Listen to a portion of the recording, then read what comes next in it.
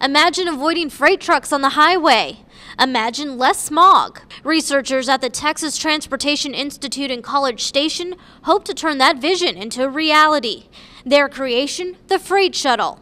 Bidirectional system, that is, we have a dedicated lane moving north and a dedicated lane moving south so that we can move huge quantities of freight over a given alignment. This animated video shows how the elevated highway would look. It looks like a train, but unlike a train, the vehicles are separated by 300 yards.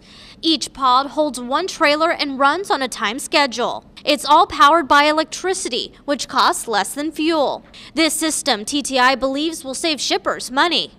So everything we have done in the design of the Freight Shuttle is to keep the cost as low as possible.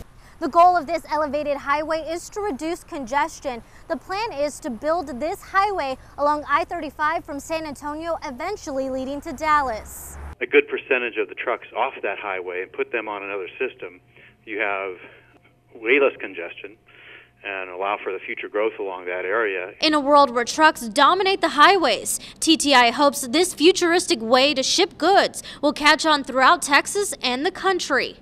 Monica Castro, KAGS HD News.